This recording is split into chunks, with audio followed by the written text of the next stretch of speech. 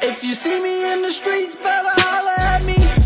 Seeking for a beat, throw them dollars at me. I don't like defeat, take that away from me. You tryna be like me, you couldn't handle my story. But we gon' let you know, we gon' let you know.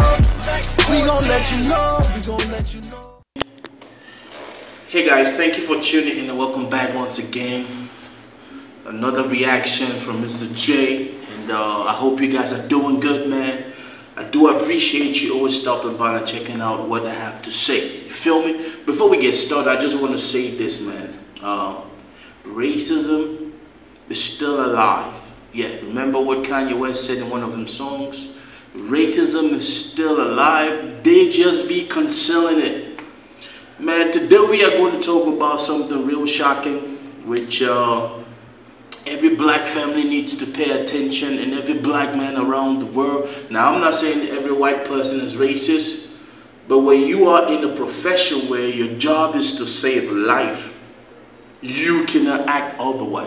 This vlog, man, we are going to talk about something interesting, man. The fan sent me a link, and I read it, and I thought that it's worth talking about. This vlog, we are going to talk about the mother of two black kids, man, who were left behind by white firefighters during a fire burn.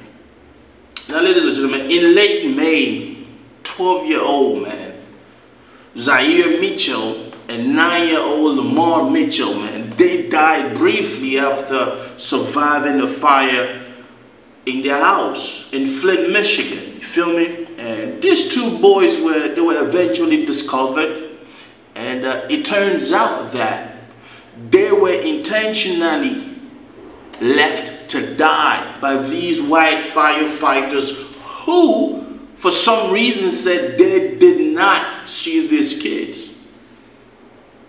It's real shocking to know that people are trained, people are hired, people choose to get into a profession, and then while they are in that profession, they become racist.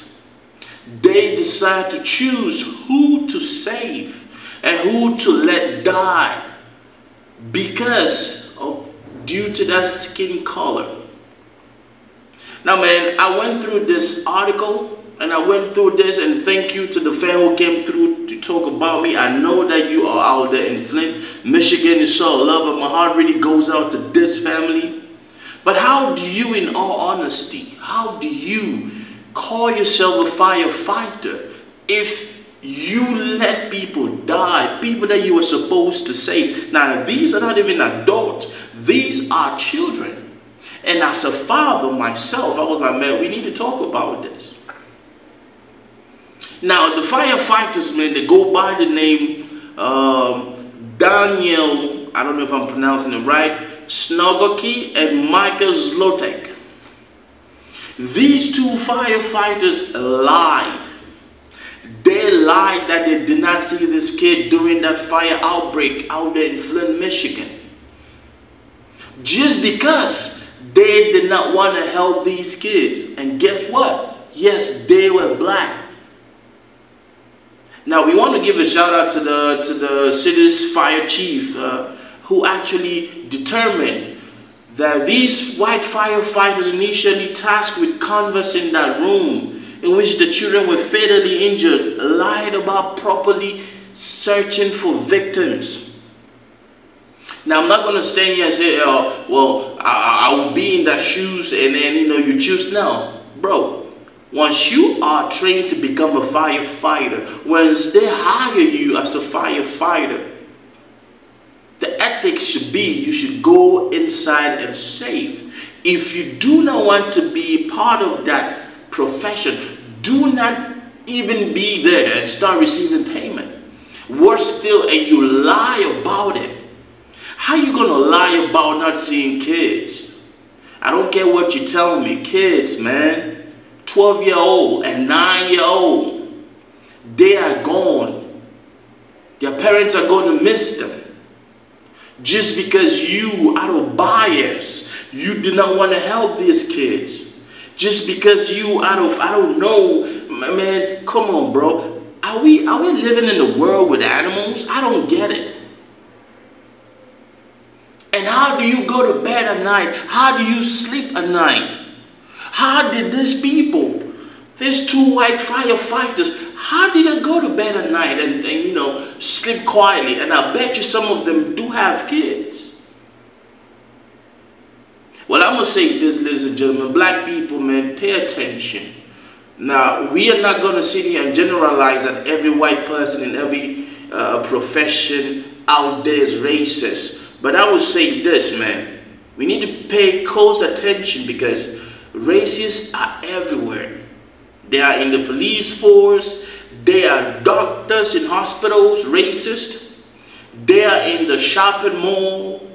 They are politicians. They are firefighters. And they are just everywhere. Now, how do you maneuver a world where you are already living on a discount? Because black folks have to do triple what white folks do. Now, I know some white folks, you also had to do triple. And I'm not taking that from you. But I'm just saying, how do you, in all honesty, like, look at this guys, man. The Sergeant Daniel Snogoski and Marcus Zlotek. Now, I don't know if I'm pronouncing the names right. And to think about the fact that these people were not even charged. All they had to do was resign, and then that is it. These parents, this mom out there in Flint, Michigan, is not able to kiss her kids just because you guys lied to it. Now, if you got to their room where they already had, man, just tell the truth. Because now when you lie about the whole situation, it looks bad, and you start making us understand that you are really a racist. Now, I hope and I pray that, man, come on, man. I do honestly hope and I pray that these people be brought to justice.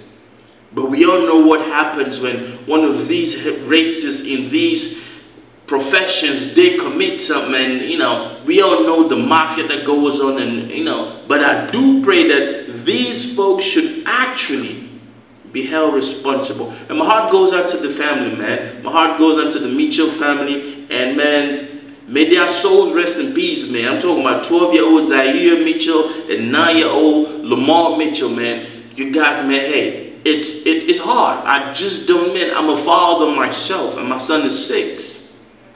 So I put myself in that situation, like maybe I need to start doing some courses just to ensure that this does not happen to my son.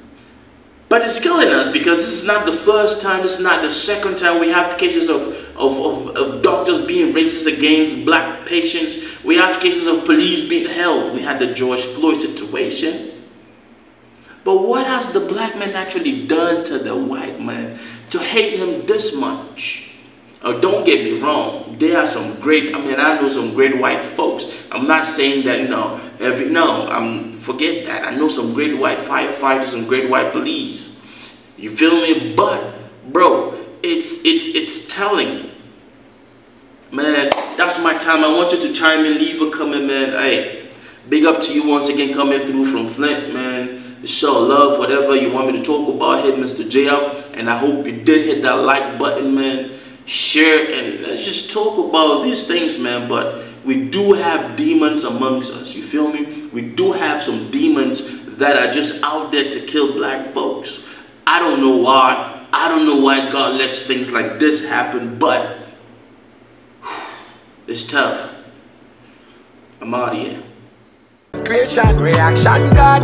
Big up TRB family. Misterjaay, I see you. I know some artists don't do this. God bless you and your family.